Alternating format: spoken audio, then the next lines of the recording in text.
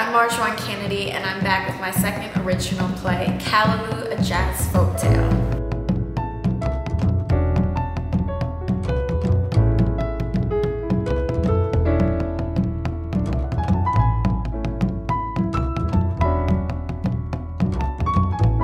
This show is about a young boy named Winston who travels from New York City to Tobago, West Indies, to visit his grandmother. He ends up meeting a series of folklore characters: La Jablesse, Papa Bois, the Sukuya, Duendes, the Lagahoo, and Mama Jalo. Trinidad and Tobago is a very unique island. There were so many cultures that were mixing at one time that created new stories and new beliefs. Sukuya will fly, suck your till you're dry. Duendes a walk, La Jablesse a talk, but Mama Boy is the boss. Look at night and see the big wall of fire coming over the hill. And the parents would say, that's Sukuya. She was a Sukuya, to see, and they would change their skin, suck people's blood. One had something like a dog, like the Lagahoo, look like that. Look, you tell, well, he freezes and he stand up then he took off. Duendes are kids who were born but were never christened or baptized and die. And when you go running into the bushes to help them, you're never found again. Cannot explain what they see, and they attribute it to all these wonderful things like Sukuya, La Jablesse, Duendes. I remember my mom telling me some of these stories, and as I started to do more research, it started to come to life. So I started writing the music for folklore in about 2007.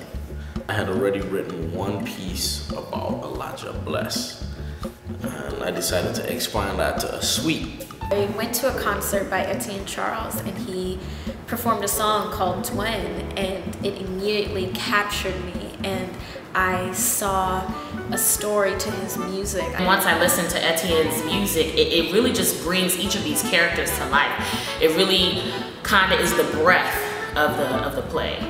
It has been a really interesting exploration to figure out how these characters would live physically in the body and on stage, where there's a mixture of history and theater and jazz music and dance living.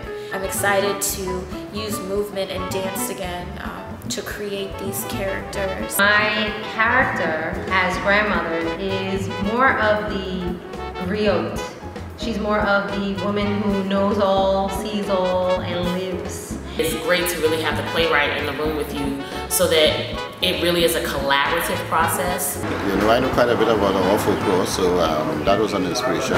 We traveled to Trinidad and Tobago to shoot footage of the actual landscape, so the audience actually feels like they're in the space through the images. We were looking more at shooting silhouettes instead of actual faces and images with detail.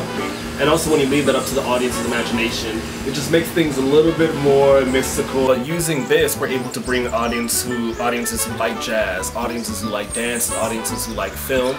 Anytime I hear music, I'm thinking about somebody dancing.